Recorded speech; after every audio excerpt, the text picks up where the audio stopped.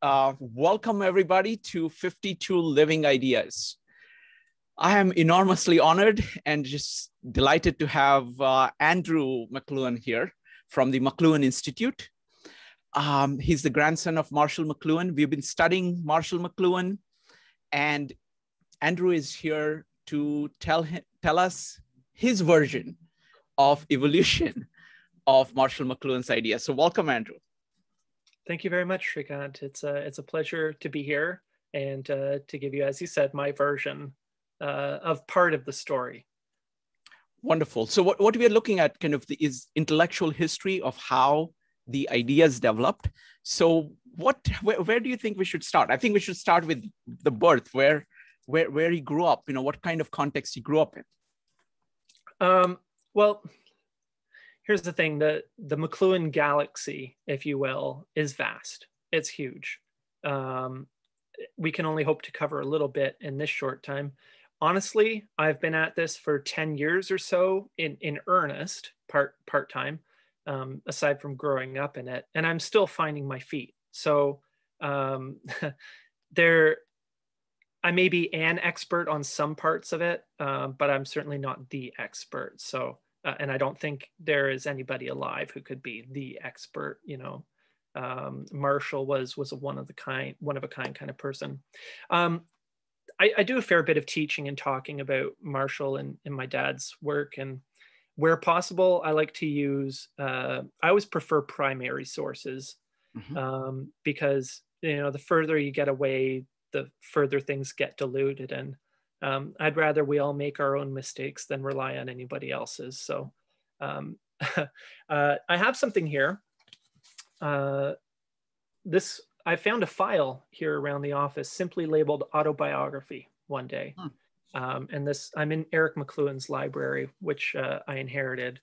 And my wife and I bought my parents' property last year. So this is mine now. I live here.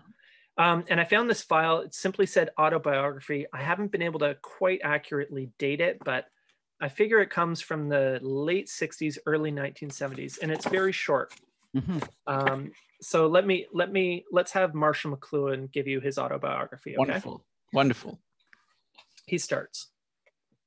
The advantage of being born a Westerner is partly the unimpeded view that it provides a more densely settled area. A Canadian enjoys somewhat the same advantage in relation to the United States or to Europe. Canada is a kind of cultural dew line, dew meaning distant early warning, if you haven't come across that yet. We'll come back to that later. A kind of cultural counter-environment. A counter-environment affords opportunities of observation such are as normal to the outsider. A habit of pattern recognition and even of abstract theorizing grows on the outsider, especially if he doesn't feel any anxious need of psychological support from his contemporaries. Apart from having spent my first few years on the windy plains of Alberta, the most formative factor must have been a year of early childhood spent on the Bay of Fundy. That's the east coast of Canada. The scent and action of the sea has permeated my being ever since. It was therefore a grievous shock when I discovered on the cattle boat en route to Great Britain that I was a very poor sailor. Now, just to digress for a second, Marshall first attended the University of Manitoba. He actually started in engineering for the first year before switching to English literature. And after University of Manitoba, he won a scholarship to Cambridge. However, this was in the height of the Depression and they didn't have any money. So he and his friend Tom Easterbrook made their way to the east coast of Canada and worked their passage over to England with their bicycles on a cattle boat. And as you can imagine, crossing the Atlantic Ocean, shoveling up after cattle was not a pleasant experience. Anyway, this destroyed a lot of Marshall's romantic notions of what being a sailor meant. And that's what he's referring to here.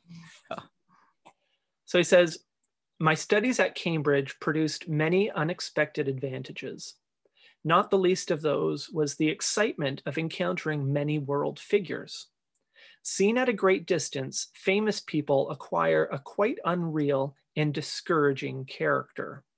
Seen close up, the quite human limitations and foibles of such people can be the greatest possible stimulus to self-assertion. The cult of greatness can be a very debilitating and inhibiting thing when developed in remoteness from its public. Another advantage that Cambridge conferred on me was its bland acceptance of the contemporary world as a scene to be understood and controlled. Cambridge has never had a predominantly commercial setting. It has never been involved in the commerce of its time. This seems to have absolved it from the need to oppose the age. A great deal of valuable energy can be expended in building up moral defenses against one's time. This same energy could be more usefully spent in seeking to discover the shape and tendencies of the age. For whatever reason, Cambridge has always been rich in minds that seized upon the patterns of their period in order to foster its best possibilities. I was fortunate to counter men like I.A. Richards and F.R. Leavis. It has been said that the job of the teacher is to save the student's time. At Cambridge, there were men who knew how to do this by putting a student in touch with his time. Much life and energy is wasted in perceptual alienation from one's age. There's so much goodness in just this short two-page thing. The training of perception has been the aim and boast of many educators at Cambridge in this century. Upon leaving Cambridge in 1936, I spent my first teaching job at the University of Wisconsin, an ideal spot for a Canadian to begin his acquaintance with the USA. It was there at Madison that I was received into the Catholic Church in 1937. Quote, "Style is a way of seeing," end quote, said Flaubert. And since Flaubert, art and literature have consciously assumed the task of probing our new technological environments. Art and literature have revealed the characters of the new environments created by technologies by setting up counter environments. It has been my study of contemporary poetry and painting that has drawn me to examine the new human environments wrought by the physical extensions of our own human body. It is the artists and poets who have taught me that the emperor's new clothes are not visible without the aid of art. Man without art, to use the phrase of Wyndham Lewis, are engaged in hypnotized contemplation of the emperor's old clothes. During the past century, art has revealed that the changing environment is not perceptible to unaided human attention. Throughout all human time, men have been engaged in conscious awareness of the preceding environment, which presents itself as a nostalgic art form. The current environment creates an overload of sensation that obliterates pattern and form. My study of literature became an aid to the perception that led me to undertake the task of understanding the relation between culture and technology. I had begun my university studies as a student of engineering because of my interest in structure and design. It becomes more clear each day that structure and design in all levels of human organization are becoming orchestral. Our new electric age no longer presents any specialized cultural gradient. Ours is the age of the zero gradient in which all times and cultures are in a continuous dialogue. To be a participant in this dialogue is most satisfying. Finally, when I was studying the work of the Elizabethan Thomas Nash at the Huntington Library, I met Corinne Lewis of Fort Worth, Texas, who was studying at the Pasadena Playhouse. We were married in 1939 and now have 6 children, the eldest and youngest of whom are boys. By way of participating in the dialogue of this time, I find the open perception of all these teenage boys and girls a very rich means of keeping in touch with our time. Marshall McLuhan. Oh, I can't hear you, Shrikant. Sorry. Wow, that was amazing. This is a just blockbuster start. Right? Yeah. Him himself talking about this. This is great. So is this something that is published out there, or this is still in manuscript form? No, I published it.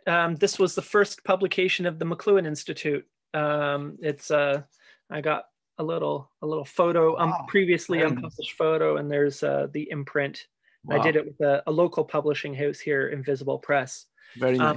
If anybody wants one, I actually don't have it listed online, but if you email me, Andrew at the McLuhanInstitute.com, I think I charge $10 plus shipping for them. Sure. Perfect. Perfect. I will go ahead and, Joe, could you put in the email address in there? Andrew at McLuhanInstitute.com. Appreciate that. Thanks, my friend. It's the McLuhan Institute. Oh, the McLuhan. Okay. All right. Yeah. So we started out, he started out in Canadian Prairie, and then there is Cambridge. So let me just spend a couple of minutes on the Canadian Prairie. Yeah. What do you think that he got from the fact that he grew up there? So he was born in Edmonton, Alberta, which is a little further west. And when he was only a couple of years old, they moved to Winnipeg. Mm-hmm. They moved there for a few reasons. One of them was his mother, Elsie. I don't know what you've covered yet, but Elsie was an elocutionist. Mm-hmm.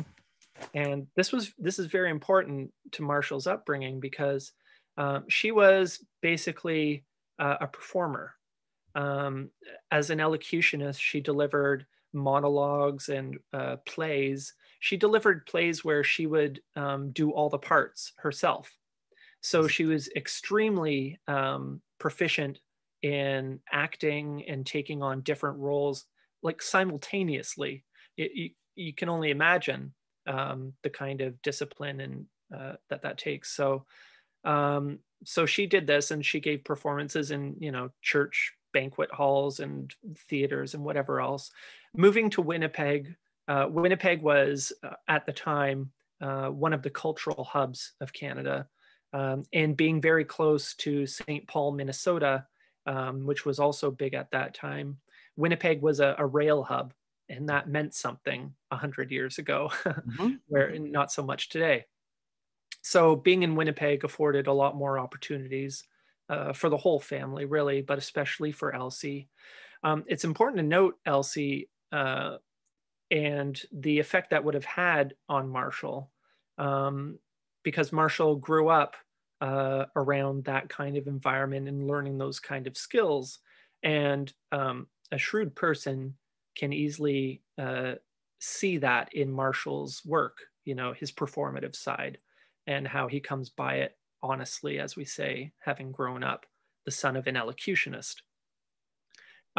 So the prairies, he talks about how the Western, the plains mentality with the wide vistas and, the sunset that lasts, seems to go on forever, how that afforded him a similar metaphorically wide view into things. And the other thing about Winnipeg is that it's at the confluence of two rivers. Mm-hmm. So while it was a rail hub, it started out as a trading post because of its waterways. Mm-hmm. And that was important to Marshall because, as he said, he liked to sail. So he built a sailboat, mm-hmm. and he would sail on the Assiniboine and the Red River. And that would be important to him as well. And then when it came time to go to university, the University of Manitoba was right there. So so it all worked out. Wonderful. So from the Western, he goes to Cambridge. Mm-hmm. That's a huge leap. And so what happens at Cambridge? And it looks like he takes in everything at that time.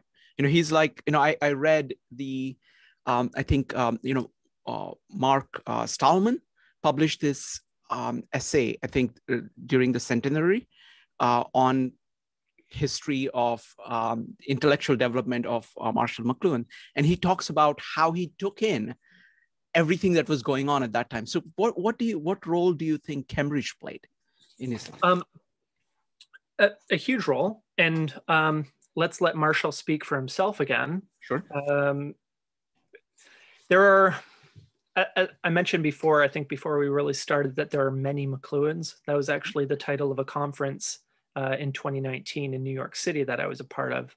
I delivered a speech called Enter Through the Bookshop, McLuhan Monograffiti, which is a nod to Banksy in his film Exit Through the Bookshop, and Exit Through the Gift Shop. And I've done a lot of work with Marshall's annotations and anyway, graffiti, writing on the wall, writing on the page. So this Many McLuhans thing is a nod to the different Marshall McLuhans that are out there. They can be broken down into two major categories, I think. And the one is the literary Marshall McLuhan, and the other is the technological criticism, culture and technology, that Marshall McLuhan. And a lot of times it breaks down into two camps: people who want the McLuhan of the medium is the massage and Fiore and Egel and Annie Hall, and then others who insist you can't know anything about Marshall unless you know the literary side, which is actually very true. But life is short, and if you only have one avenue, I say go for it. Meantime, there's this book, The Literary Criticism of Marshall McLuhan, The Interior Landscape. And this was put out by Eugene McNamara. It's Literary Criticism of Marshall McLuhan, 1943 to 1962. And this is full of Marshall's book reviews, literary criticism. You have to remember that from the beginning to the end of his career, Marshall taught English literature. Even as everything was going on with culture and technology, Marshall was still teaching at the University of Toronto a suite of classes on, he was an expert in modernist poetry and English literature. So that was always there happening. And it's great to look at these essays and book reviews, which are mostly masquerading as ways to talk about his own thinking, kind of built off the back of these other book reviews. But Marshall writes the foreword of this book, and I'll read just the last couple paragraphs here. Please. He says, "My study of media began and remains rooted in the work of these men. Thomas Nash was a Cambridge pet in my terms there." So while Nash might be an obscure Elizabethan pamphleteer to us today, at the time, early 20th century at Cambridge, he was a big deal. People knew who he was. So you have to take, I always remind my students when we're reading Understanding Media that this is a book that was written between 1958 and 1964. So things were a little different then, and the topics, the people that he mentions were more au courant in the 60s, even if they're obscure now. So Thomas Nash was a Cambridge pet in my terms there. I did my doctoral study on him, approaching him via the process of verbal training from the sophists through Cicero and Augustine and Dante to the Renaissance. When Joyce quipped to a critic, "Some of my puns are trivial and some are quadrivial," he was being, as always, precise. When my critics imagine I'm being vaguely metaphorical, I too am trying to be literal and precise. Marshall's always playing with you, know, just as he's playing with language, is his method. That art is a means of giving us new awareness through an intensification of our sensory life is obvious. TV Guide for June 8 to 14, 1968 has a painting by Dali on the cover. Two thumbs exhibit two TV screens as thumbnails. That is pure poetry, acute new perception. Dali immediately presents the fact that TV is a tactile mode of perception. Touch is the space of the interval, not a visual connection. I've been trying to elucidate that fact for years, in vain. The somnambulist knows better. Can't he see TV with his eyes? How could it be tactile? Pasteur was thrown out of the medical profession because he insisted that doctors wash their hands before surgery. They knew better. They could see their hands were clean. The effects of new media on our sensory lives are similar to the effects of new poetry. They change not our thoughts, but the structure of our world. All this is merely to say that my juvenile devotion to romantic poetry is closely related to my present concern with the effects of the media in our personal and political lives. I wanted to say, all right, here it is. Sorry, I should have started a paragraph earlier. After a conventional and devoted initiation to poetry as a romantic rebellion against mechanical industry and bureaucratic stupidity, Cambridge was a shock. Richards, Leavis, Eliot, and Pound and Joyce in a few weeks opened the doors of perception on the poetic process and its role in adjusting the reader to the contemporary world. And that's really the critical part of this piece. Sorry that I forgot to mention it, but that was the point, was that Marshall was coming.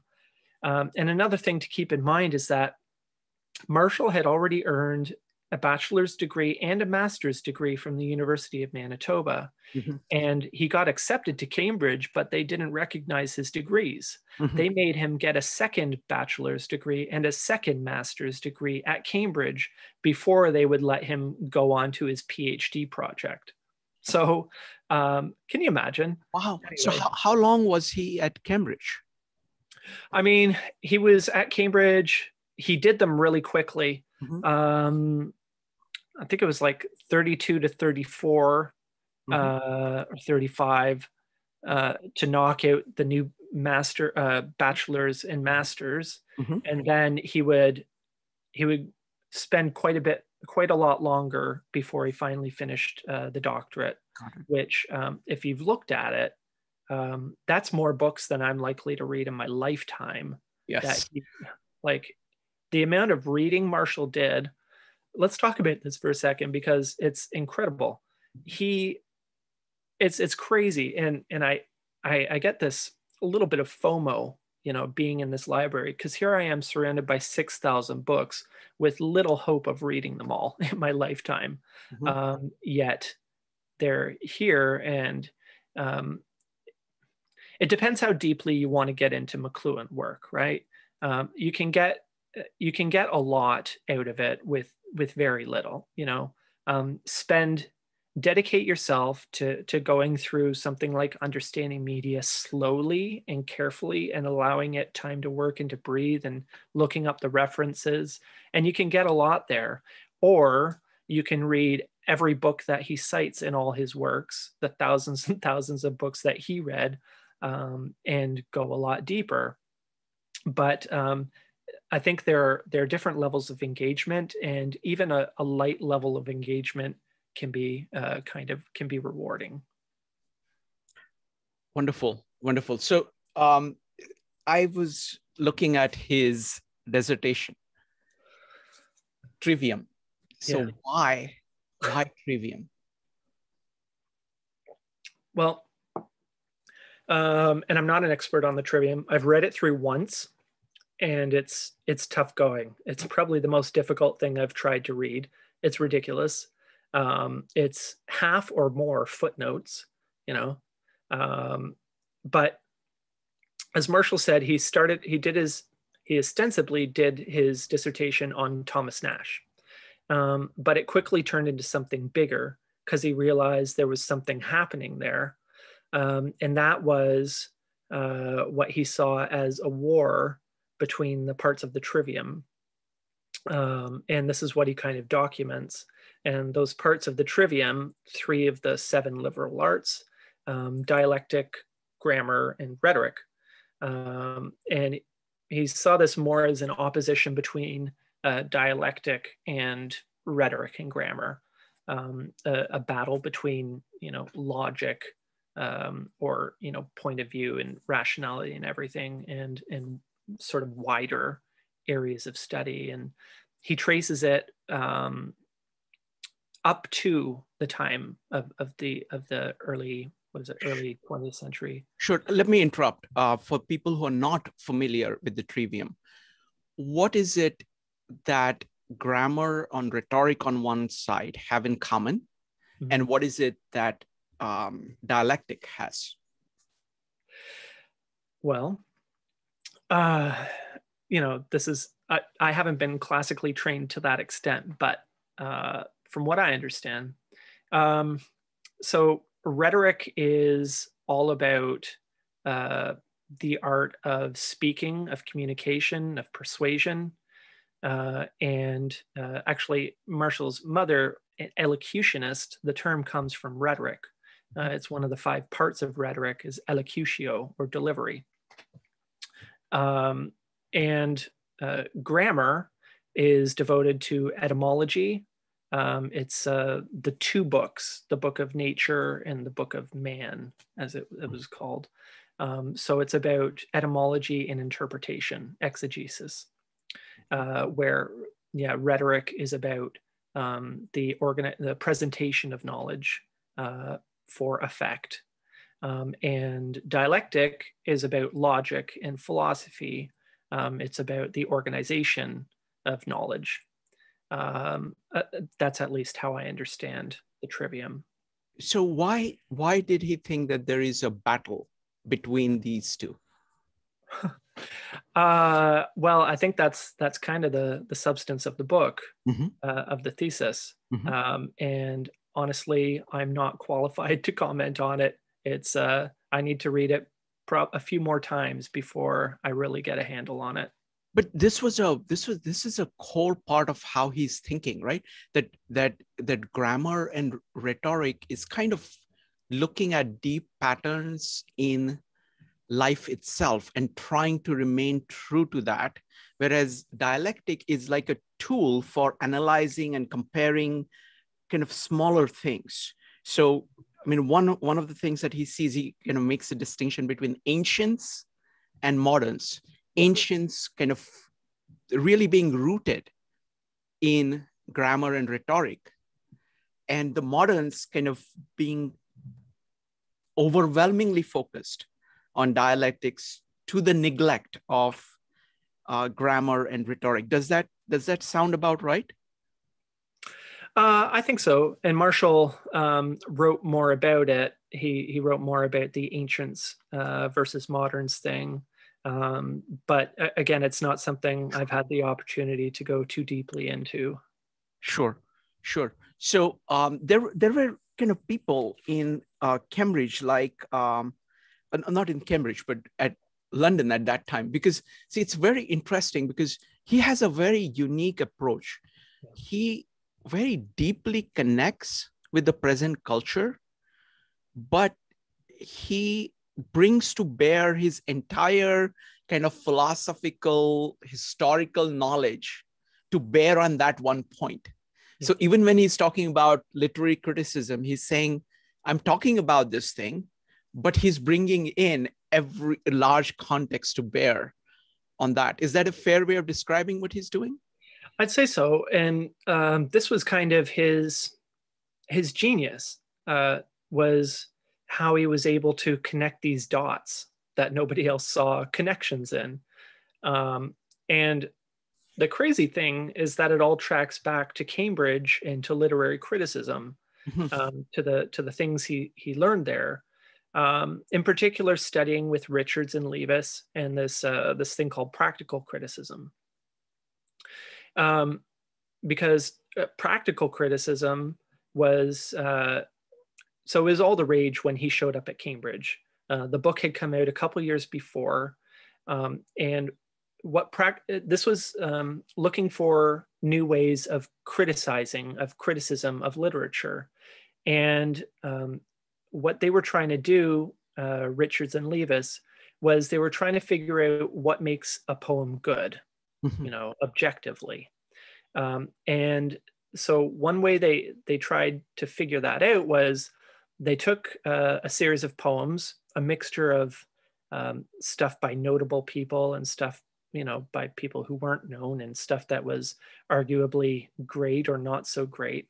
And they tried to select, if it was well-known poets, they tried to select things that weren't as well-known from them. And they basically, it was like a blind test. So they took away the identifying information of the authors, and they handed out these poems to students and to, but mind you, their students were graduate students and they were already supposed to know what they were doing. And they were trying to find out what criteria, what makes a poem good. So they were looking for consensus. And the crazy thing was that the answers they got back from people were all over the place. And nobody could seem to agree on, for one thing, whether any given poem was good or not, but also why it was good or not. And this was very controversial at the time. It turns out that a poem was good because it was agreed that it was good, right? And that's not very helpful, really, when you're trying to evaluate something. You know, it's just a popularity contest, and you know that's fine. But what does this have to do with anything? But so Marshall kind of turned these approaches to literary criticism onto different subjects. So I said, well, what if we applied these techniques? What if we looked at not whether this thing was good or bad, but tried to figure out what it does, how it operates, without those kind of considerations? And maybe we can look at comics, and maybe we can look at technology, you know. And the reason he started doing it was because he showed up at the States and he realized that he had no idea what his students were on about, where they were coming from. It was culture shock coming back from Cambridge. I mean, going from Canada to Cambridge was culture shock. And then going from Cambridge to the US in the 40s was another culture shock. So he basically used them as guinea pigs to start thinking about these things. And a lot of that turned into what was published as The Mechanical Bride, The Folklore of Industrial Man. Maybe this is a good time. Have you seen this book, Theories of Communication? No, I have not. That's new to me. Yeah, please tell me. Theories of Communication. Here, Dad put this out in 2011. This is published with Peter Lang, New York, 2011, Theories of Communication. And it's a collection of essays by Marshall and Eric McLuhan. And it begins, a fundamental principle of this book is that communication entails change.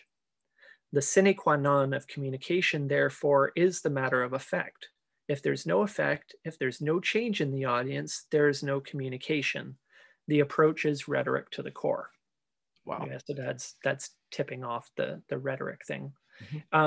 So Marshall's preoccupation in all of these things is the matter of effect in what these things do, right? And in Theories of Communication, Marshall came up with this, I guess, kind of game that he played with himself. Was he was always looking for what this author or this artist or this person's theory of communication was. And it was a formula. The formula runs like this: the author's intended audience plus their intended effect equals their theory of communication. So, you know, I've spent a lot of time in my father's and in Marshall's library looking at their marginalia. And for example, I have here one of Marshall's copy of Ezra Pound's ABC of Reading. Okay. And it's full of all the endnotes here, right? In Marshall's handwriting. Okay. So he's always looking out for familiar themes, thing like the medium is the message, or global village, or things like that. But he also flags TOC a lot, and that stands for theory of communication. So whenever in his reading, he finds an allusion, a reference to this writer's intended audience or intended effect, he flags that for theory of communication. So Marshall had proposed this world communication series on theories of communication. I forget to what publisher, but it never got picked up. You know, after Marshall died in the last couple decades of his life, my dad, Eric, was kind of in a mopping up operation, tying up a lot of loose ends. Media and formal cause was a loose end left by Marshall. Theories of communication was another loose end. So Eric put together a lot of these essays on various people's theory of communication, and it covers Harold Innis, Aristotle, Cicero, Joyce, Pound, like all the big ones are in here. What's also in here in chapter 16 is Marshall McLuhan's Theory of Communication by Eric McLuhan. And that's a really valuable essay. I'm going to read a little bit of it here because I think it's please, please, as much as you want. I'm just all ears. Okay. That sounds uncomfortable. Whenever provoked, Marshall McLuhan would declare, "Look, I don't have a theory of communication. I don't use theories. I just watch what people do, what you do," or words to that effect. That's the short answer to our question, what is Marshall McLuhan's theory of communication? Perhaps I should end the chapter here. The long answer follows. So he continues, as he often said, Marshall McLuhan did not have a theory of communication. Of course, he did have definite notions about what constituted communication and what did not. He insisted regularly, though, that he didn't have a theory of communication, that he didn't use theories in his work. Instead, he would aver he used observation, he used probes. It's a matter of how you begin. If you begin with theory, then one way or another, your research winds up geared to making the case for or against the truth of that theory. Begin with theory, you begin with the answer.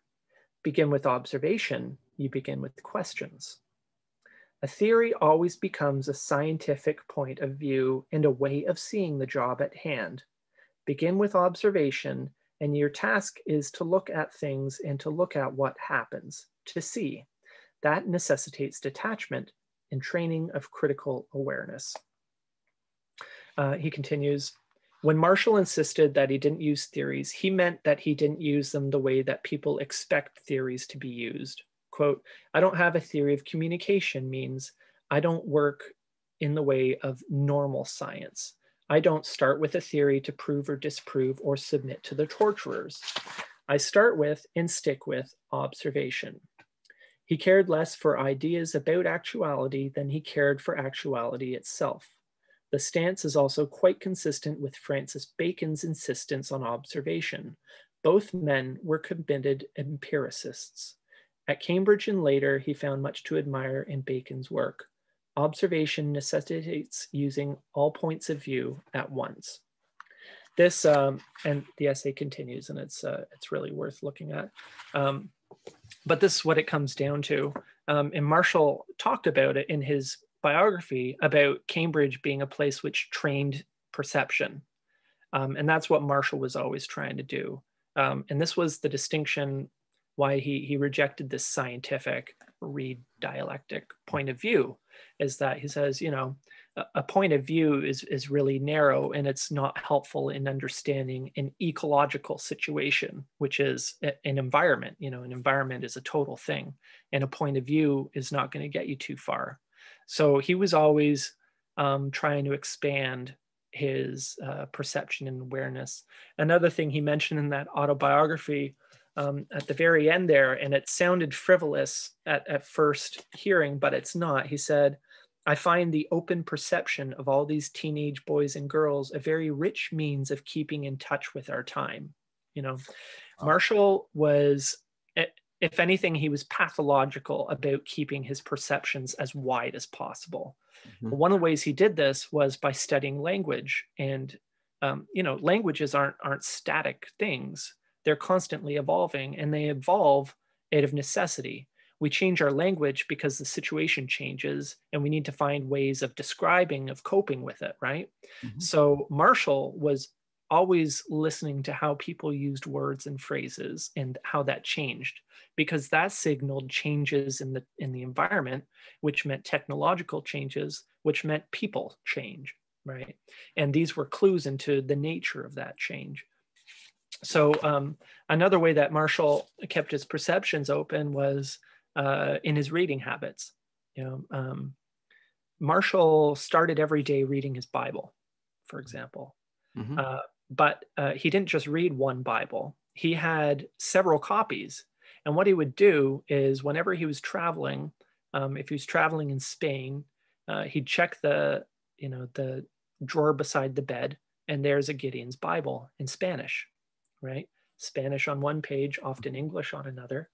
Or, you know, if he was in France, there'd be a French Bible. The great thing about the Bible is that they are fanatical about consistency of translation, right? Mm-hmm. So it's a great way to learn languages, because if you know the content in your language, it makes it pretty much easier to pick up the other languages. And you know, every culture, every language is a different way of experiencing things and a different way of telling you about it. So this was one way that Marshall kept his perceptions open, because, you know, our languages are our earliest colonizers, the ones that we never recover from. So not just slang, but different languages is one way that Marshall kept his perception open. And when all else failed, there was always the artist to fall back on. Sorry, I missed the last. It was always what to fall back upon? Oh, the artist. Artist, yes. Okay. All right, Andrew, this is just incredible. Okay, I don't know where to begin. This is very deep. Okay. So we're saying several things here. So one, he's saying start with observations. Always start with observations, and keep that. It's not like a one-time thing. You just keep your senses open and keep taking in things. That's one thing he's saying. Yeah. Second, he's saying is that language is a crucial tool to be able to do that, because you're, you know, that's your means for doing that. But let me ask you one question. The theory, so I want to ask you about Marshall McLuhan's theory of communication. Sure. We said that theory of communication has two parts. One is intended audience, and second is intended effect. Yeah. Who is the intended audience of Marshall McLuhan? It's a great question. Another great resource is a work called Letters of Marshall McLuhan that was collected and edited by Marshall's wife, Corinne, his longtime agent, Mady Molinaro, and William Toy, Bill Toy. And actually, the volume that was published was supposed to be volume 1, because Marshall had a huge correspondence, and his letters are so revealing. He corresponded with Ezra Pound, and I think it was 1951, he wrote to Ezra Pound that he's trying to needle the somnambulists. And that's a theory of communication statement. And what he's trying to do is he's trying to wake people up, you know, Finnegan's Wake, right? So he had a very broad intended audience. He was trying to reach everybody, essentially, and awaken us from this technological slumber where, you know, we're not paying attention to the present, but constantly living a generation back. And his own work is kind of a testament to this. He said, "I'm very careful to only predict things which already happened." Okay. He didn't consider himself a prophet, but somebody who studied the present. And my dad said, you know, Marshall wasn't ahead of his time. He was ahead of his contemporaries. Okay. And so the implication is that Marshall wasn't predicting the future so much as describing the present. And he came to these descriptions largely from studying his environment, being aided a lot by artists. The thing that gets me is that, because people say, oh man, yeah, the medium is the message, and the global village he was talking about today, I can see it today, right? All these things he was talking about. But Marshall was talking about 1960. He was talking about 1970. And if he was describing his present and we see it as our present, what's happening today?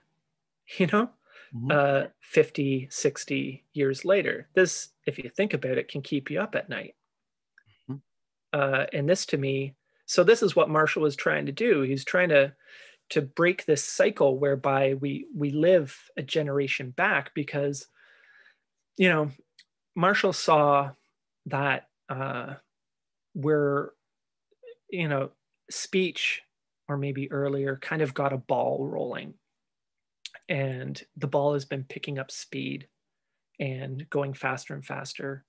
And this is a mixed blessing, because, you know, he said information overload yields to pattern recognition.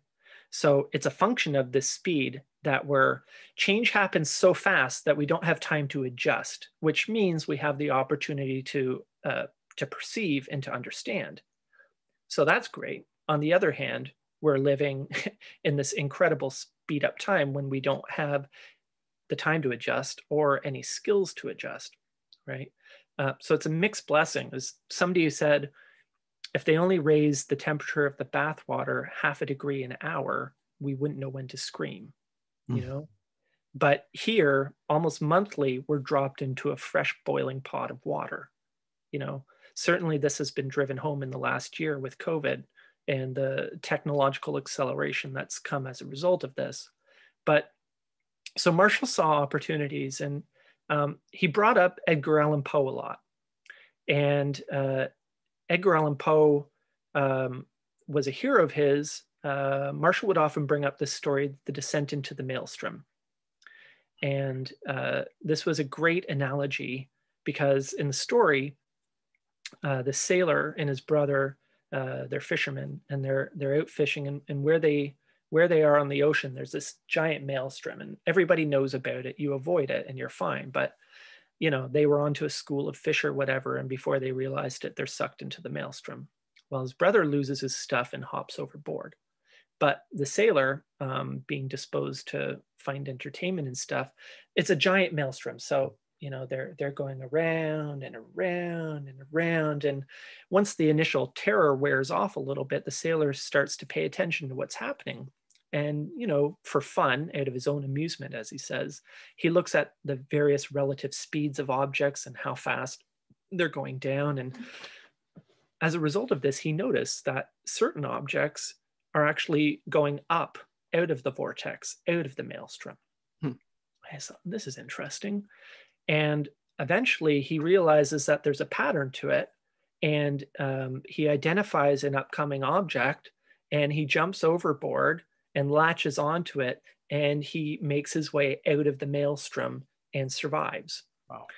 And Marshall saw this as an example of hope for us, for our technological circumstance, that if we're willing to, he said, you know, there's no inevitability as long as there's a willingness to contemplate the situation. So he felt that, you know, we design these technologies, we get ourselves into these messes. He also said we can think things out before we put them out. This is the idea of media ecology, which is not just about studies, it's about improving your environment, right? As much as environmental activism is about reducing pollution so that we can all breathe. Well, there's a precise mapping of that from natural ecology to media ecology. So this was Marshall's endgame. He was trying to wake us up so that we took a bit of control technologically, you know, for everybody's benefit, essentially. Wow. Sorry, did I get on a soapbox? Wow. No, this is beautiful. Andrew, this is incredible. So let me summarize it. So his theory of communication is that his intended audience is everybody. And the effect that he's trying to do is to wake us up. And so that's beautiful.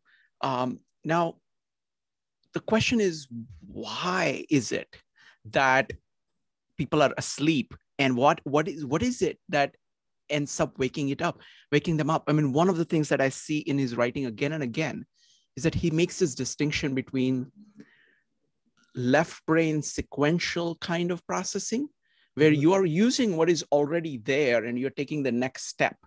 So in that sense, you're not really aware of what is going on around you, versus what he says that he's a right brain person who is trying to do pattern recognition, but he's looking and saying, what is going on? And that, so I see that as being the contrast. What do you think? Yeah, there's a lot there.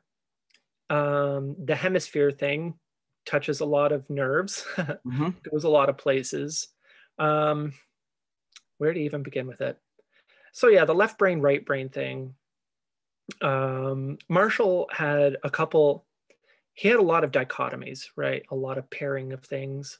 One of the major ones, categories, was acoustic and visual space. So acoustic space, visual space is perspective in the single point of view. It's the linear, it's the sequential, it's the alphabet, A, B, C, D, E, F, G, 1, 2, 3, 4. It's the film, it's all these things. And it is left brain, right-handed stuff, dialectic, logic. This was the world that was brought into being, according to Marshall, thanks to things like the phonetic alphabet, which broke us from this tribal trance we were in, and for the first time allowed us to separate sound and sense. And the alphabet fragmented things and broke things apart. And this started a trend that would continue.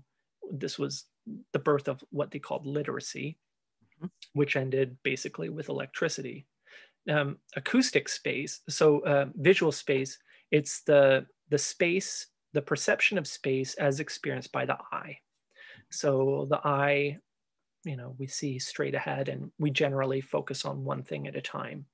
Acoustic space, on the other hand, the world of the ear, is what he called a resonant sphere. So it's 360 degrees. You hear from all directions, and it's simultaneous as opposed to sequential. So everything happens at once. It's non-linear, so it doesn't operate the way the eye does, and this sort of thing. And it is the mode before literacy, and more like the mode post-literacy. So, sorry, I have a child knocking at my door. Go Hang ahead. on a second.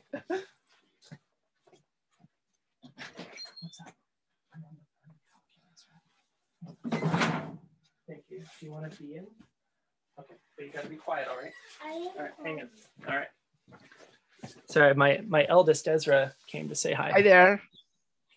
Hi. Hi, nice to see you. So I'm talking about Papa and Granddad's books and stuff. Cool. Ezra recently got famous because I just published a book of poetry called Written Matter. And in it, the frontispiece is a poem that Ezra, he didn't write, but he said it when he was 3 years old, which really impressed me. So I put it in there. Ezra, as you can imagine, is named after Ezra Pound, because I'm a McLuhan, so what are you going to do? Our youngest is Virgil, another poet. Yeah. Oh, well.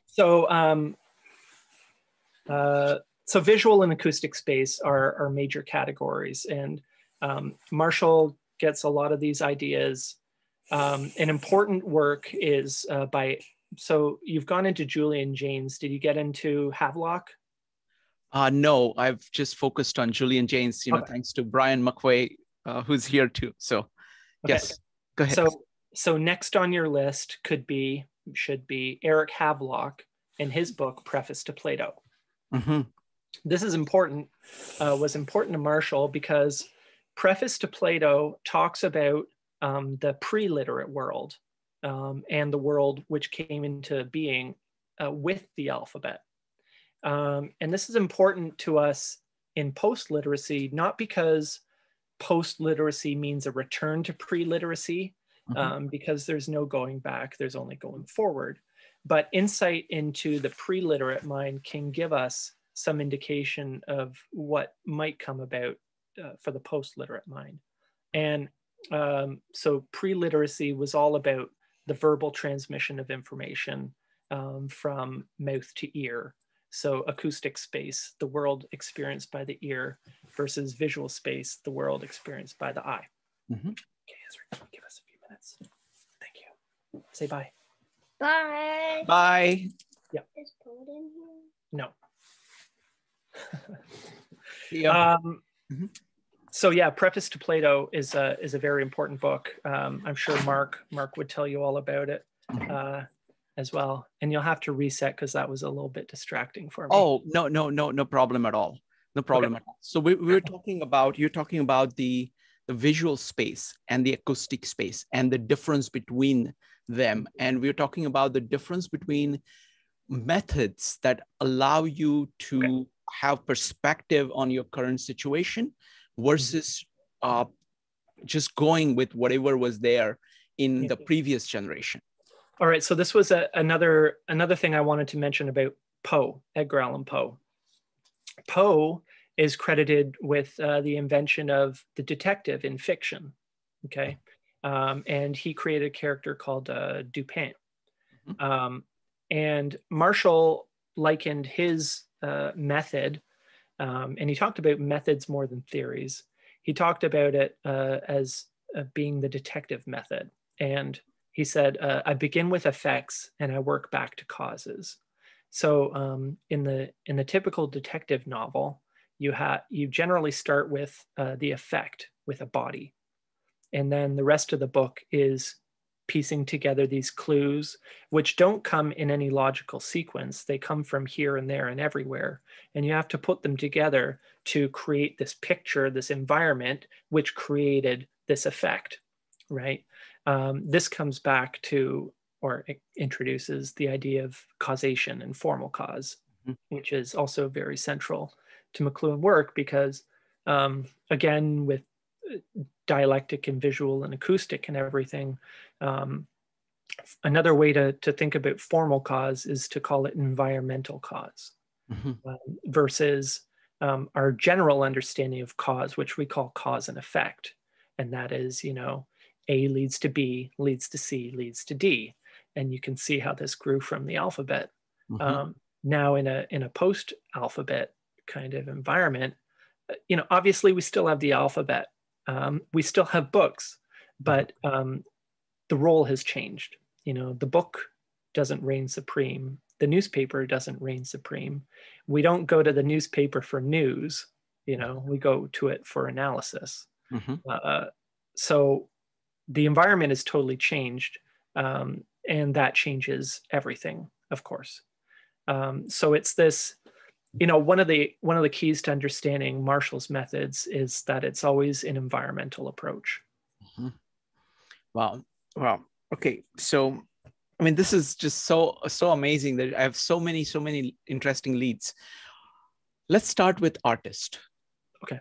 Role of artist in helping us see what is going on. What do artists at their best do? They generally don't do what they think they're doing. This is the thing. So Marshall gets a lot of his ideas about art and the utility of the artist from Wyndham Lewis and from Ezra Pound. Ezra Pound actually in ABC of Reading said the artist is the antenna of the race. Marshall talks about the distant early warning line and the artist as a distant early warning line. So the reason why the arts are useful, why the artist is useful, is because the artist, and there's kind of a capital A artist insinuated there.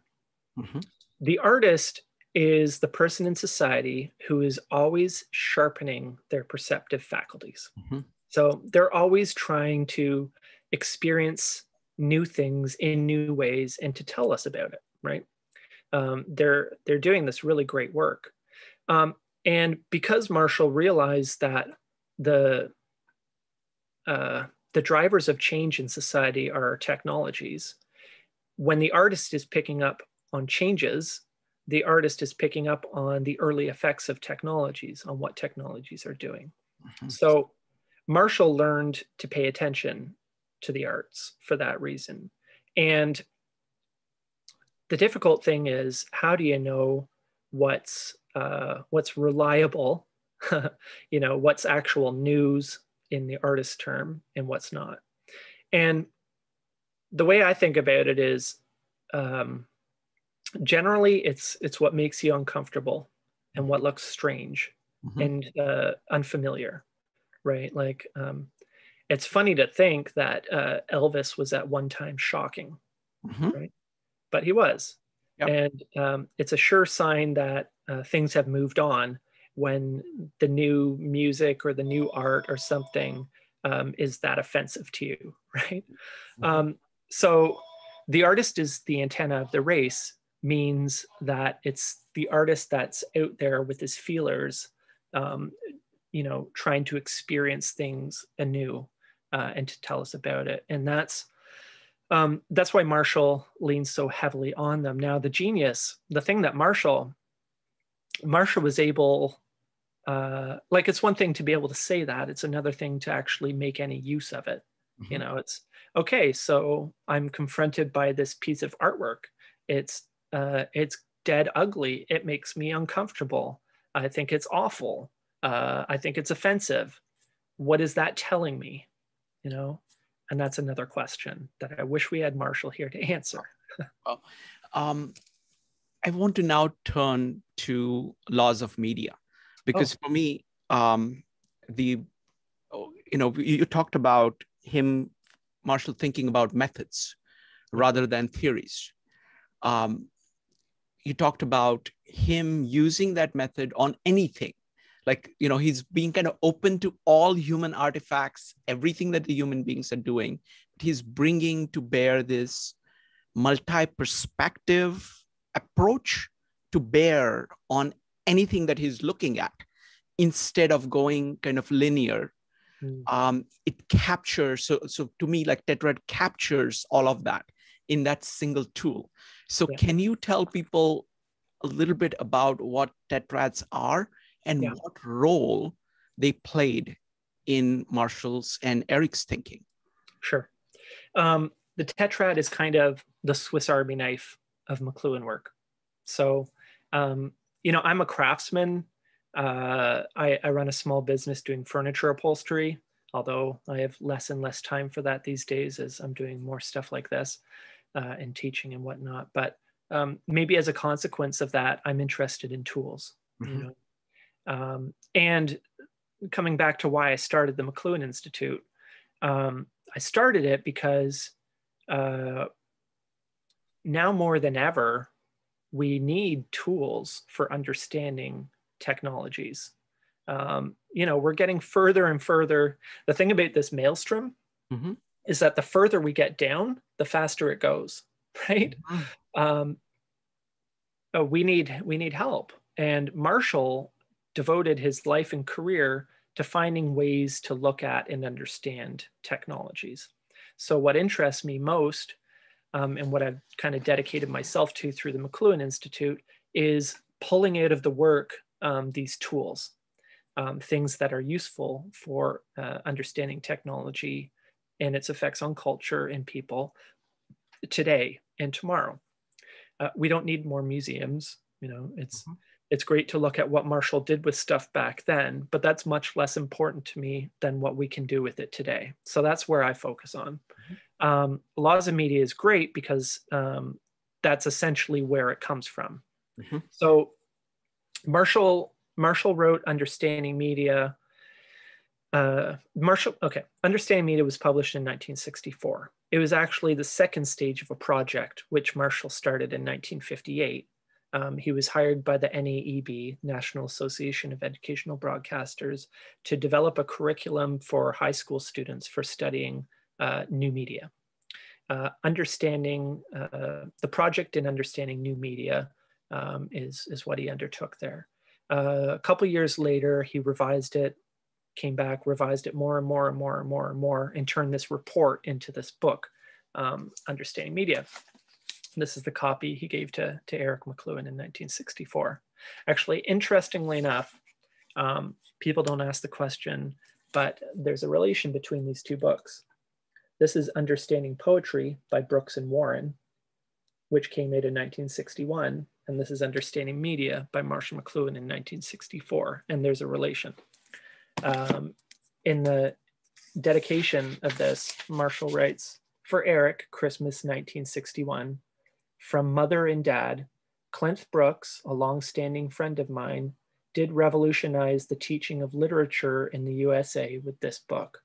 Clint Brooks also studied with Richards and Leavis in practical criticism. And this is practical criticism applied to poetry. And this is practical criticism applied to technology and culture, wider culture."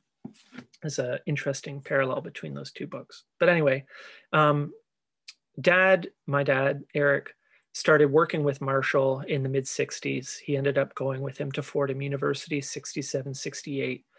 And he was with Marshall in the early 70s when the publisher of Understanding Media said, "We're coming up to the 10th anniversary and let's do a 10th anniversary edition. Maybe you can write a new introduction or something." Well, Marshall saw this as an opportunity to revisit some of the criticisms that Understanding Media faced. And chief among them was the fact that, that's all good and well, but what can we do with it, And this got Marshall to thinking, well, he took this as a challenge to answer scientific statements about media, about technology and technological environments. And so he decided, well, what general statements can we make about technologies, about all technologies? What do all technologies, not just these technologies and those, but every technology do, general statements. So this began a project they called UMR, Understanding Media Revised, which started as a revision of Understanding Media, but led into this other work. It was rejected by the publisher because it was way more than they wanted. But so Marshall and Eric first started by going through Understanding Media and seeing what was in there that they could use. And they found a few things, but this was the criteria that it had to apply in all cases. It had to be a statement you could make about a fork as much as you could make about the telephone or the computer or anything else. It had to apply across the board. And so a significant part here was that they broadened this idea of what a medium was, because most people, when you talk about media, they think communications media. And here they're broadening it to everything human beings do or create, right? All innovation is fair game. So they went through Understanding Media and they found the first three of what was eventually 4 laws. And that was that all media enhance or amplify some function, that they obsolesce another, that is that they take over from something else and push it back and give it a different role. And that, now, forgive me if I don't get the exact order, but the 4 things are enhance, obsolesce, that when you push something to its limits, as far as it can go, that it tends to reverse or flip its characteristics. And finally, that it retrieves something that had been obsolesced previously. Now, it's important to note that, I listed them in an order, but coming back to visual versus acoustic space, one of the important things that they learned about the laws of media in the tetrad is that they're not sequential, but they're simultaneous. And they didn't figure this out right away, because if you look at the early laws of media material, the first published material in the 70s, Marshall was listing them as A, B, C, D. And they got away from that because... Sorry, what was the order in which he was listing it in the early phases? I think it was enhance, obsolesce, reverse, retrieve. Okay. Yeah, EFRO. Mm-hmm. Okay. And they realized that this was part of the bias of visual culture, and that it got in the way, or it limited your perspective, right? Mm-hmm. And they were all about opening it up. So mm-hmm. they moved away from this ABCD representation to a graphic format where it was more representative of acoustic space, I guess. And they would also sometimes change up the order because there are like 8 different combinations that you can use to maintain the balance between the parts. Mm-hmm. So anyway, UMR led to LOM, or Laws of Media, which was, in the early days, it was actually, they called it the Visual Space Essay. And they shopped it around to various people.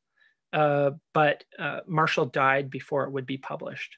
And the project kind of lay fallow for a while. While Marshall died New Year's Eve, 1980. Eric, and it was quite sudden, he was only 69 years old, keep in mind, which isn't very old. But Eric kind of kept on going in his own studies. And he published Laws of Media in 1988, University of Toronto Press. And that was his first major McLuhan work. And this was something that he and Marshall undertook together. Let me show you this. This is something I treasure. This is a picture of Marshall and Eric McLuhan. Oh, wow. Yeah, Marshall, the English professor, with little Eric in short pants and like a suit coat. Very much the 1950s English professor and his son, right? Yes. Eric my father was the firstborn. Then there were 4 girls, and then my uncle Michael, who's the youngest. And but Dad was ever raised kind of to be the professor's son, right?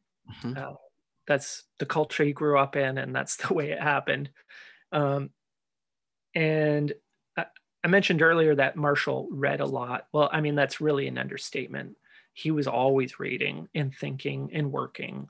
And it didn't really, I guess we would say today, he wasn't very present as a father, you know, at all. My grandmother, Corinne, carried much of that weight. My father spent a lot of time with Marshall only because he went to work with him, essentially. But the way that I worked with my father and the way that Eric worked with his father, very different things. Dad totally went down the academic route and became not just an understudy, but a collaborator and a co-author and a co-discoverer. He and Marshall discovered the laws of media together and worked on them. And the book Laws of Media is thanks to Dad. You know, basically, Dad also did a lot of things behind the scenes, editing and polishing and things for Marshall. And, you know, so there was a real relationship there, and the tetrad is their discovery. There's lots more to say about the tetrad.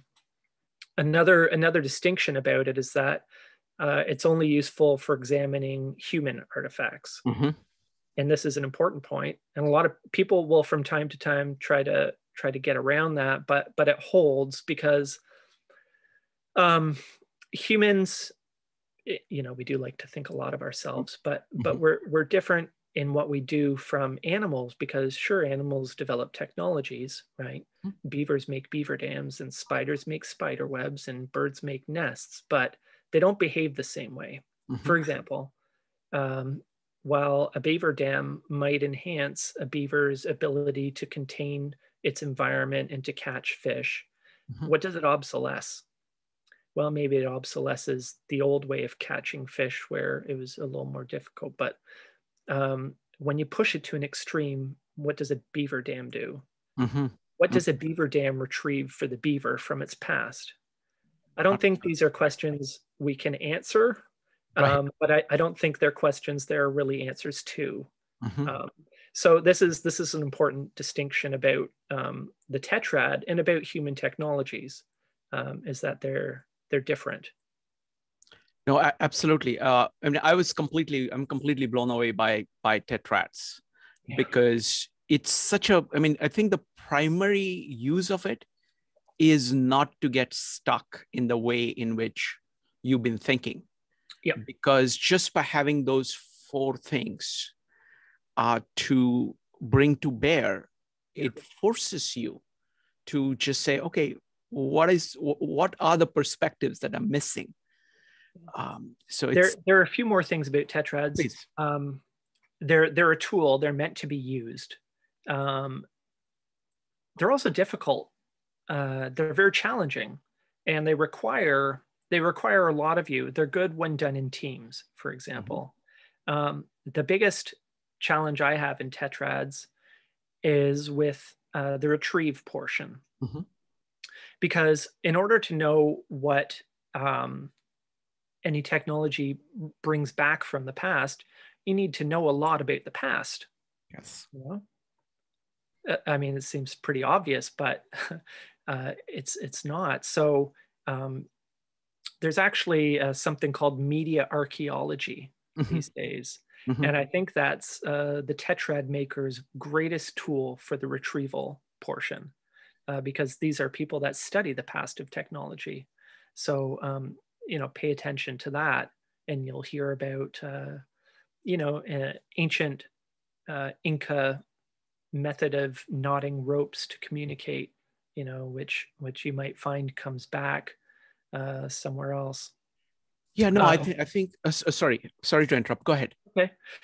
The other parts are kind of intellectual exercises of imagination. Imagining. This is the great thing about the tetrad is it's a tool that you can use to imagine what will be the effects of technologies.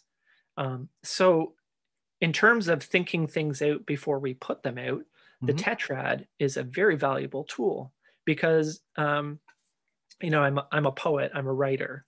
And for any creative person, even a painter,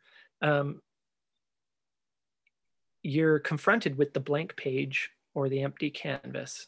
And where do you start, right? And this is the great thing about the tetrad is that it doesn't tell you everything about a technology, but it gives you a pretty solid start, right? And so often, you know, what is it? The journey of 1,000 steps begins with one. You know, it gets you going, and it can lead you interesting places. So the tetrad is a tool, and it's as useful as you make it, and it takes a long time. It takes use, you know. Again, as a craftsman, I come back to this, but you don't get an expert at whittling sticks the first time you pick one up, right? It takes a long time to learn how to use that carving knife. Your body has to learn how to hold the thing. You have to learn not to cut yourself. I'm not sure that really applies, but you get what I mean. Don't expect instant answers, instant expertise. And what I learned from my dad, because I found his tetrads all over the place, is, you know, you start one, you come back to it, all of a sudden out of nowhere, you realize, oh yeah, that retrieves that, or that, you know, obsoletes that, or, you know, you fill in the parts here and there. And the other thing is that don't get caught in this trap of one right answer, you know, because there are often multiple things that can be said. On the other hand, another part of the tetrad, which is something, you know, I'm still learning these things, right? I think I said at the beginning, I'm not the expert on any of this stuff. I'm still figuring it out. But another part of the tetrad, a more advanced part, is the structure of the 4 parts. And they act in a harmony, right? And this is why there are specific ways of laying them out, because they operate in a proportion, and that proportion is A is to B as C is to D, enhances to obsolesce as reverses to retrieve. And this can be a useful tool because if you think of it like a poem, you're looking at rhyming pairs, rhyming couplets. And so if you know, you know, roses are red, violets are blue, you get an inkling that I'm looking for something that rhymes with red. I'm looking for something that rhymes with blue, you know? And so there's resonance among the parts in seeking like the perfect tetrad. And that's something that developed later as well. I hesitated to mention it because you'll probably call me on it and I won't be able to explain it very well. But, you know, a lot of this, you can wonder if this is all a bit self-fulfilling for Marshall, considering that he was into poetry. So of course, all his work would end up being geared that poetry is the answer to everything, kind of. And I don't know, make of it what you will. But for me, the proof is in the pudding, and it's what we can do with these things. The tetrad isn't the only tool either. You know, you say you have an interest in psychology, figuring ground in Gestalt psychology is a much is a simpler and very, like, look, it's a very powerful tool, figuring ground. It's something that I teach, and I teach it to children as young as my son, and to people, you know, of all ages. And what it is Marshall talked a lot about the invisibility of environments, right? How the technology's environments are invisible, especially to us with our linear perspectives. And he used these terms, figuring ground, which he co-opted from Gestalt psychology from Edgar Rubin around 1915, who used them to describe the structure of visible phenomena. Marshall used them to describe the structure of invisible phenomena, the effects of technologies, which are a lot more slippery. And the way that I run this is you pick a figure. The easiest thing for me to do, especially with the kids, is a cell phone. You pick up the phone and you say, you know, first I go into a little bit what the terms figure and ground mean, right? And the figure is the object of attention. The ground is inattention, is everything else. So we're used to using the terms regarding painting, and that, you know, foreground and background. But in terms of the structure we're talking about, it goes beyond the canvas and takes in the gallery wall, and it takes in the gallery, and it takes in art history, and it takes in the art industry, and it takes in the artist, and it takes in paints and brushes and chalk and canvas and all these things. This is the ground. So I say to, and what you want to do is you want the biggest board you can get, whiteboard, blackboard, whatever, because it's really, the thing about an environment is it's difficult to hold a picture of this in your mind, right? We're not built that way. So it's good to have a surface to map it out on. So I put the figure in the middle and I say to the kids or whoever, now, what do you need in order for the smartphone to operate, to be useful in society? And this is where we start from. And so your role as the intermediary is to map these things out. So it's great with a group, especially of kids, because everybody can answer that question. You need electricity, so you need power lines, and you need component parts, and you need manufacturing, and you need money, and you need education, and you need apps, and you need cords, and you need all these things. You need batteries, you need rare earth minerals. Oh, you need workers. Oh, you need slave labor in China. Oh, you need all these things. And you map these things out on the board, and you start to group things together, and you see how categories interrelate and speak to each other and rely upon each other. And you can do this for half an hour. You can do it for an hour with something like the smartphone, but you can use any technology. And you get a big board full of all these things that map out this ground, this service environment of your figure. But that's not the whole equation, is it? Because in technology, Marshall broke this down into personal and social effects, right?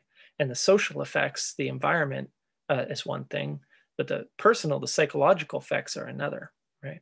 And how do you get at that? So this is really fun with the kids. You know, I'm old when I say that, but with the kids.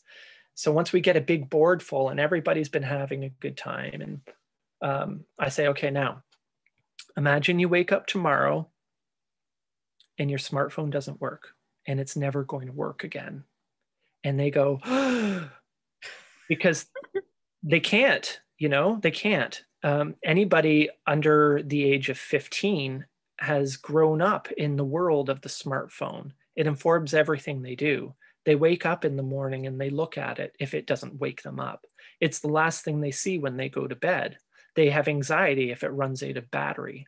They look everything up on it. They message their friends. When they go out to recess, their friends right beside them, but they're messaging them. They're checking TikTok. They're doing everything with these things. They're absolutely dependent on them. And the idea of not being able to have it for, if they smash their screen for a day maybe, is horror enough. But a world without the smartphone, what are you even talking about, right? Of course, a lot of us are older and we know that we used to do everything pretty well before the smartphone. We'd figure it out eventually. But the point is, the shock would be total and instant. And when you erase that board, that's when you start to get the psychological and the deeper, more hidden environmental effects that are less obvious. It's when you take the figure out of the ground and therefore obliterate the ground that you realize the subtle ways that these new technologies get into everything and everything becomes dependent on them. So figuring ground is as powerful, if not equally powerful, an analytical tool as the tetrad. The tetrad gets a lot of press maybe, but figuring ground is a really solid and deceivingly simple but complex McLuhan tool. Absolutely. This is wonderful.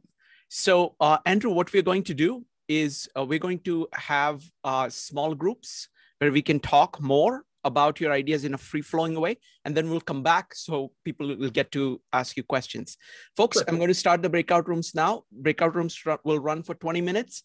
As always, the rules are let everybody speak for about a couple of minutes on what they got from the presentation, have a discussion. Rules, keep on topic, be brief, express yourself, disagree with anything, but do so courteously. And if you need help, click on please help, and I'll help you. Starting the breakout rooms now. We'll be back here in 20 minutes. So Andrew, you'll be in one of the breakout rooms. See you there. Okay.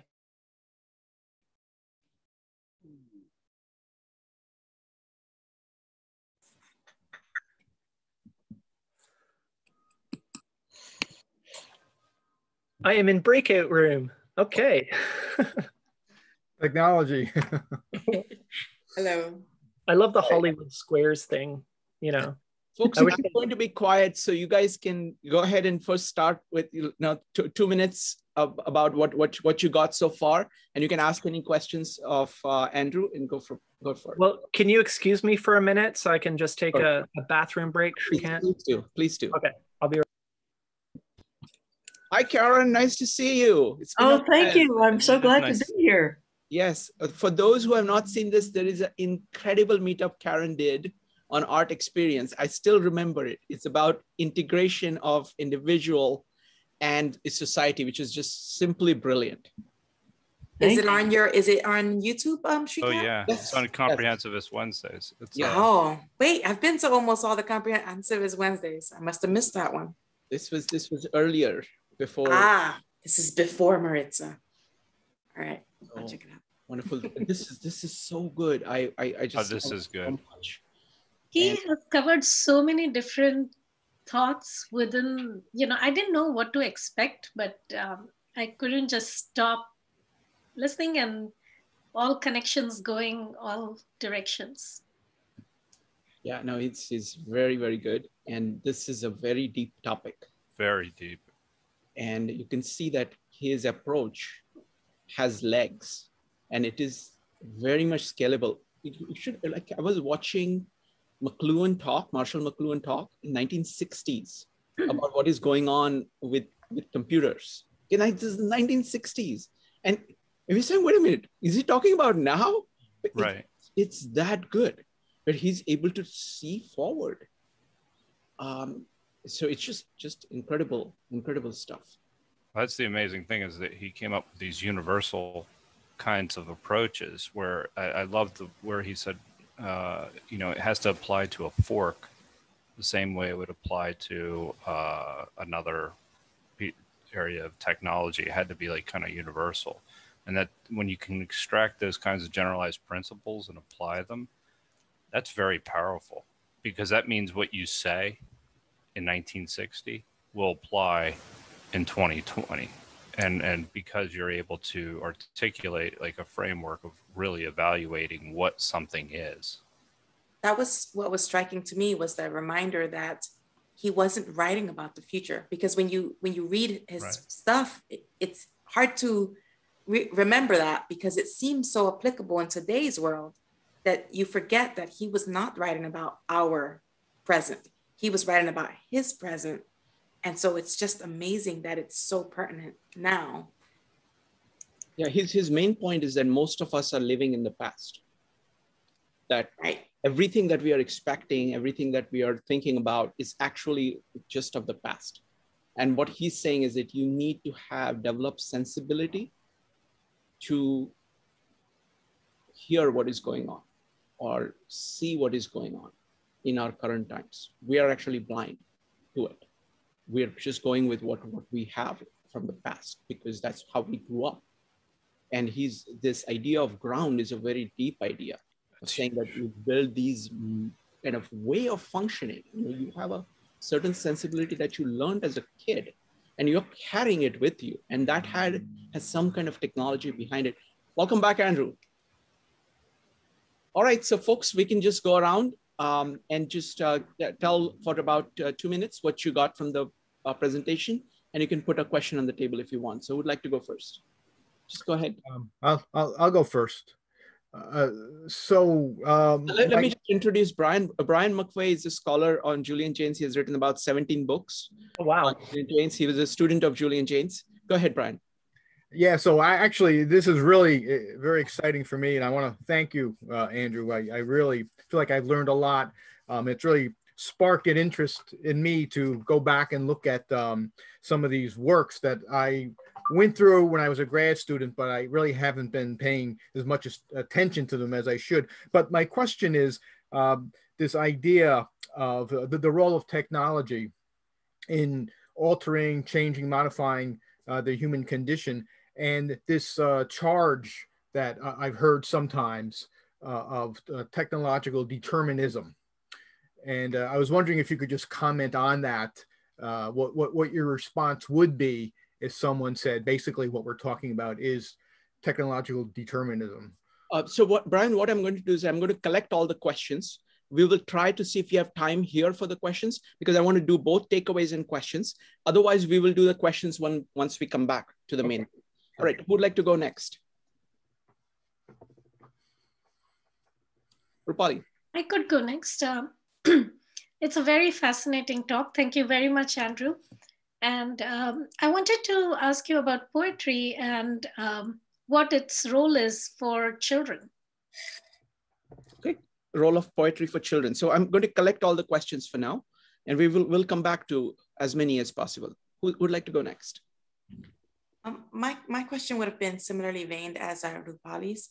I'm fascinated by the idea that poetry is the answer to everything. I'm wondering if it was poetry specifically, or was it more generally art?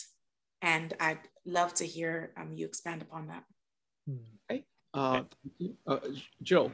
I mean, I have somewhat of a similar question, and this is going to sound very basic, but the idea of practical criticism and how it was applied to comics specifically to begin with. What was the choice? Why did you choose comics, and then how that related to technology, then how they made the jump from comics to technology? That was interesting. Wonderful. Karen or John? Yeah, so I guess I'll give a takeaway, although I do have questions. But I really enjoyed hearing about his early life and his upbringing.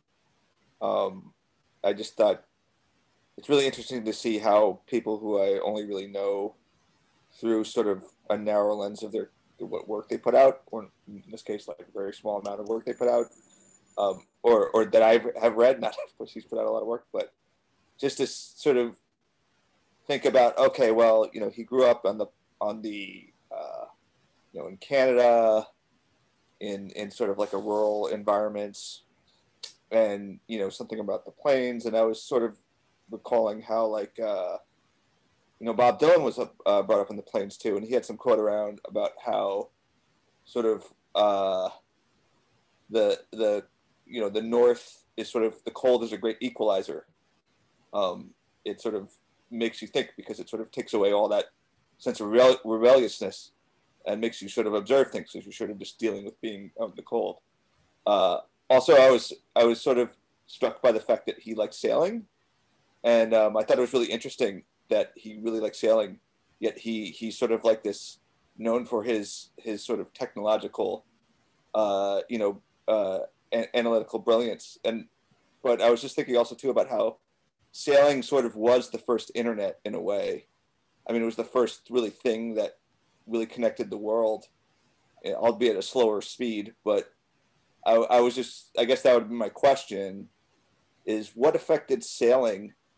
It seems a little bit counterintuitive at first that sailing, this thing that's sort of such an ancient practice, would be the, you know, a childhood enjoyment of a man who, you know, is basically known for being able to predict, you know, I don't want to say predict the future, because that's not what he's doing, right, according to him, but to be able to know really what's going on in the modern age so well, to be able to sense it. Is there any connection there? Is there any, was it simply just a sort of nice reprieve from that, or was it something where he had a deeper connection? Wonderful. Karen. I really loved the what you said about the difference between, well, the theory that he doesn't work with theories, and that he works from observation. And it occurred to me this, you know, you had mentioned how we're living in the past, because it started to think that each individual really imitates and originates. You know, like we have these two sides that we imitate and originate. And the way we've been trained in school, in education, and now with this technology, these cell phones and things, we are so much just building on previous theories. You know, we're like learning what other people have thought, and that was where we're not really trained to originate and to observe and come up, start with effects and go back to the cause. So that gave me a lot to think about. Wonderful. Thank you, Karen. So it looks like there are lots of people who have questions on poetry. So how about we start with that, and then we can see how much, you know, we can just run the discussion, and everything else we can ask all the other questions in the main room. Cool. So Carrie, that actually comes back to poetry, because how do we do anything new, you know? And forgive me if I don't get all the names, but poetry for children, it teaches them to experiment, you know, and to seek novelty. I mentioned about my book of poetry here. When Ezra, who came through, was 3 years old, he was sitting on my knee after bath time, and he said this to me, okay? And 3 years old, he said, "I hurt my angels, and my angels got tangled in 5 angles." What? Really? Oh, okay. I didn't ask him what it meant. I just let him roll with it, and I just committed it to memory and then wrote it down as fast as I could. And I asked his permission to publish it at the head of this collection of poetry. And because this is the way I grew up, playing and experimenting with language. Again, language, we learn so much from language. Language has so much to teach us. And one thing is everything. You learn to experiment and to play with language. You learn to experiment and play with other things. And this was what Marshall was doing. He said, "I don't explain, I explore." I said that in 1965. He said, "I don't have concepts, only percepts." You know, again, to the same thing. Art versus poetry. So like visual art versus poetry. Again, this comes down to language and the utility of language. different arts have different things, they're different ways of experiencing, they're different ways of telling. So it's one thing, I've learned this when I've tried to teach, that it's one thing to understand something yourself. It's quite another thing to try and help somebody else understand it, to try and explain it, right? Very different things. And you find out very quickly how much you actually know when you try to explain it to somebody else. Or, you know, I've learned not to try to explain too much, because you can't really explain something to anybody else. You can only help them to understand, you know. I don't think explanation is all that helpful. I think it's easier. I prefer show and tell, you know. That's why I use a lot of exhibits and Marshall's own words, because as I said, the further down you get, the more broken the telephone gets, right? It's your understanding will be a lot more pure for yourself if you arrive at it unaided. It's neat that you brought up sailing. Marshall, when he was at Cambridge, one of the things I have here is a 12-foot oar, which Marshall brought back from Cambridge. He was on the rowing team at for Trinity College, Cambridge University. And every year, Cambridge and Oxford have a series of sports competitions, and one of them is rowing. It's a famous thing. An ancient rivalry, ancient and modern. And the deal at Cambridge anyway is if your boat wins, you get to keep your oar. So I have it here. It says H.M. McLuhan, seat 3, 1936. And it's a beautiful giant thing hanging back there. Marshall was very athletic. He was 6'1". He was a fairly big guy. He's athletic. He's kind of built. He liked to have a good time. He played hockey as a kid. He was on teams. Sailing is, you know, actually a very physical, especially when it's a one-man boat. It's a very physical thing. It takes a lot from you.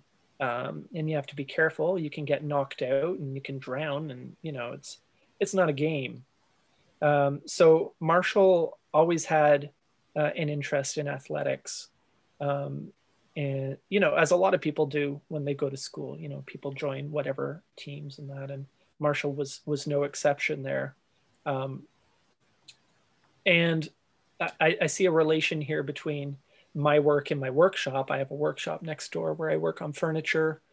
And physical activity is a great way to exercise your body, to let your mind rest, and to let your mind work, right?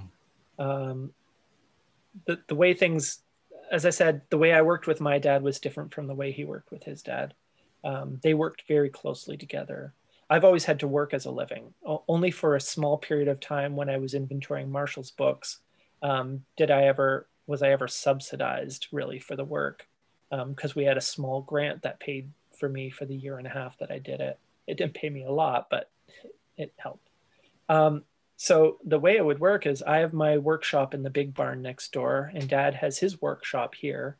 And we would talk, and, you know, he'd explain things, and I'd get to a point where, you know, because I'd need to walk away from it because, okay, I've got enough to think of. I need to chew it over, right? So I'd go next door and work on my furniture. And while I'm busy with my hands, my mind is busy, right? So there's a relation there.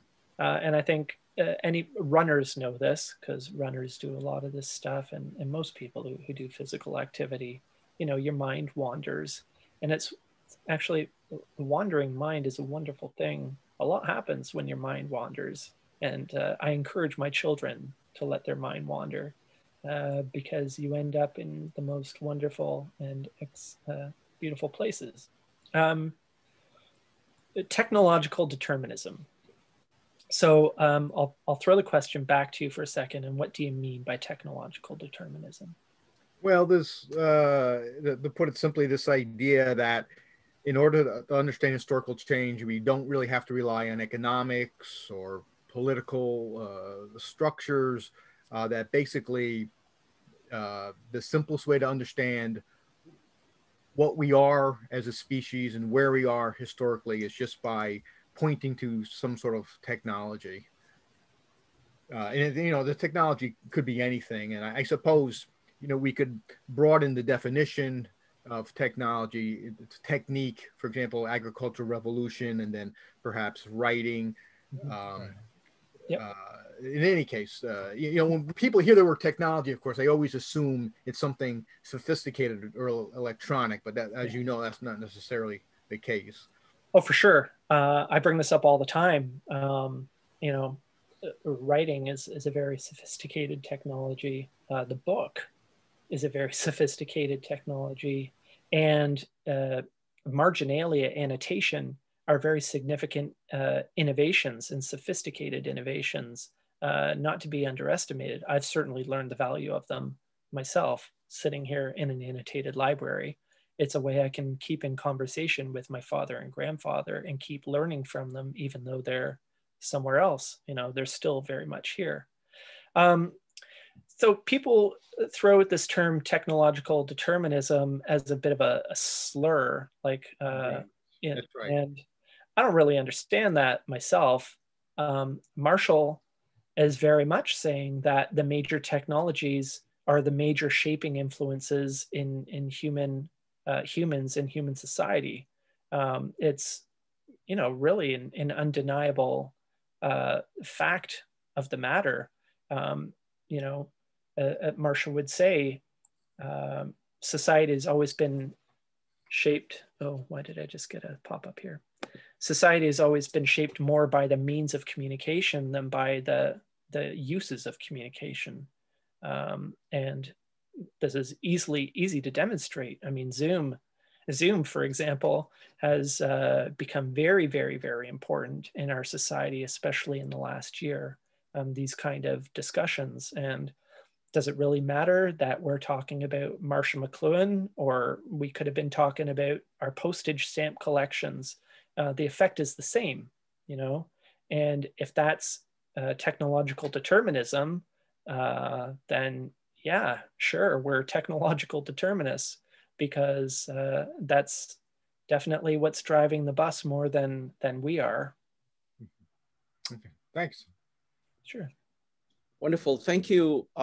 Thank you, Andrew. So we got about 60 seconds before we automatically come back to the room. So this is magic, you know. It's like, it's wonderful to have, you know, kind of divided into small groups, have a conversation like this, cool, and then come back. So when we go back into the main room, other people will have questions. So we'll just do questions and takeaways and wrap up. How are you doing on time? I'm fine. Okay, very good. Yep. Very good. Wonderful. So we'll be there in about 20 seconds. I'm going to leave, go to the main room, just in case somebody got there earlier and it's confused. Okay, but I'll leave you folks. See you in 18 seconds.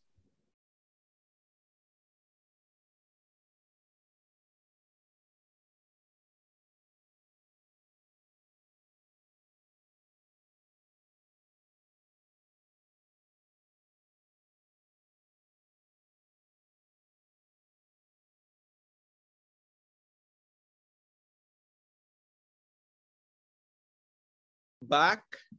Welcome back, folks. So it's time for quick takeaways followed by questions, mostly questions. So if you have questions, go ahead and type exclamation mark in chat. First come, first served. Keep on topic, be brief. Feel free to disagree, but do so courteously. And at this point, mostly questions. You can make very quick takeaways, maybe 1 to 4 sentences, and then questions. I'll just say quickly, just to reiterate, if people want a copy of the autobiography, they can email me, andrew@themcluhaninstitute.com. Also, it would be, while you're at it, I've got books like The Interior Landscape, first editions, and various other McLuhan things. If you go to themcluhaninstitute.com, there's a shop tab, and it'll take you to the bookshop where we have all kinds of vintage McLuhan stuff that you can buy to support my work while you're at it. Wonderful, wonderful. Joe, could you do me a favor and go ahead and put the URL in the chat? Thank you. Okay, thank you. Appreciate that. All right, so it's going to be, let's see, it's going to be Karen followed by Joe first. Karen. Yeah, you use the expression early on, extension of body. Does that mean that I heard a long time ago, I think it was Marshall McLuhan saying that the computer is an extension of the central nervous system. Can you verify that or say anything more about that? Yep. That comes up a lot of places. Extensions of Man, Understanding Media, the Extensions of Man, is the title of the book, and for good reason. Here at the very beginning, he says, because yeah, it's a persistent theme of this book that electricity is an extension of the central nervous system. So electric technologies by extension. Here it says, after 3,000 years of explosion by means of fragmentary and mechanical technologies, the Western world is imploding. During the mechanical age, we had extended our bodies in space. Today, after more than a century of electric technology, we have extended our central nervous system itself in a global embrace. And this idea of extensions of man actually goes back a little further from Marshall. Ralph Waldo Emerson in 1870 said, "The human body is the magazine of inventions, the patent office where are the models from which every hint was taken. All the tools and engines on earth are only extensions of its limbs and senses." Marshall very directly appropriated that in his work and simplified it to say extensions of man. Thank you. You're welcome. Next up is going to be Joe, followed by Kevin. Joe. So briefly, and thank you again for presenting this evening. Again, just one quick takeaway is the ground in the figure is a very, very powerful way of teaching. Actually, I've even used something similar to explain infrastructure when you have a blank piece of ground and infrastructure as a service as a cloud, so that like how technology and actually they both can be developed. It's a really interesting way of explaining things to people and clients. But anyway, mine goes back to the practical criticism question that I had in the breakout room, and in why they specifically had chosen to apply that to comics to begin with, because I think that's interesting in just one perspective, is that there's a visual component to it and there's a written component to it. And I was just wondering if there's a relationship between those. And then how did that relate to technology? How did they then relate it to technology? Right. So that began when Marshall came to his first teaching position in the States following Cambridge. And he was this was mid-1940s, and he was trying to understand his students. So he decided to look at the popular culture. And at that time, the popular culture was comics and it was advertising. The Mechanical Bride, the Folklore of Industrial Man, was an examination of advertising before television. And so that was that. How he made the leap. This is a very good question. How he made the leap from turning these techniques into wider questions concerning technology. I think it just comes back to his experimental question asking, persistent kind of thing that he tests things, right? It's like, oh, well, what if we can use this to look at that? And I think that's just kind of how it developed. I can't say for sure because I can't really think of where he commented on that. Although it's possible he was asked. There's so many McLuhan interviews out there. If you're interested in figure and ground, he and my father Eric and Catherine Hutchin produced this book called City's Classroom: Understanding Language and Media. And this is where I get that figure and ground exercise from. This is kind of another kick at the can of teaching media to high school students. And it's all about the training of perception and critical awareness. It's a really, really important book. A lot of it is kind of outdated now because it's all about television and stuff that's, obviously past its best useful date. But the core principles underneath it about training perception are very, very useful. And as it happens, I do sell copies of it on the website. So feel free to reach out to me for that if you like. Thank you very much. Thanks, Thank Joe. you. Next up is Kevin. Kevin, go ahead. What's your question? Thank you, Andrew. Like Mr. Marshall was born in 1911. I wonder, can you share one story about his grandfather or parents' experience, or especially about the media and its message? What kind of story from his grandparents or father? Thank you. Oh, thank you, Kevin. Wow, his grandparents. I don't know a lot about Marshall's grandparents. I know more about his parents. His mother, Elsie Hall McLuhan, is really the prominent figure in that because she was such a personality. His father was kind of an insurance salesman, and he was in World War I, and he was very Irish. This is the Irish McLuhan. So he was known for conversation. He liked to play the fiddle. He was more interested in that kind of stuff than, a great career or anything. A lot has been made by commentators and biographers about, the strength of Marshall's mother versus whatever weak father and stuff, which I don't know about that. Old Herb is what they called him. Marshall's first name was Herbert, by the way, Herbert Marshall McLuhan, which gave him the wonderful initials of HMM, which I don't know if you can have better initials as a thinker. It's immediately contemplative. But medium is the message is something that I mentioned earlier that there are some touchstones when it comes to McLuhan, and that's the global village, you know nothing of my work from Annie Hall, and the medium is the message. When I was thinking about what to do at the McLuhan Institute, I decided to focus a lot on the medium is the message because it's a deceptively simple, as a lot of McLuhan stuff is, but very powerful thing. It's 5 words. The medium is the message. Yet they're so enduring, and they have so much to teach, which is interesting. So one thing I'm doing is I'm tracking down the first time Marshall said it and the last time Marshall said it and filling in everywhere in between to be able to plot a timeline. Because this phrase caught on so much that he said it hundreds of times in hundreds of different circumstances. And all these different ways he used it are helpful in understanding what he meant.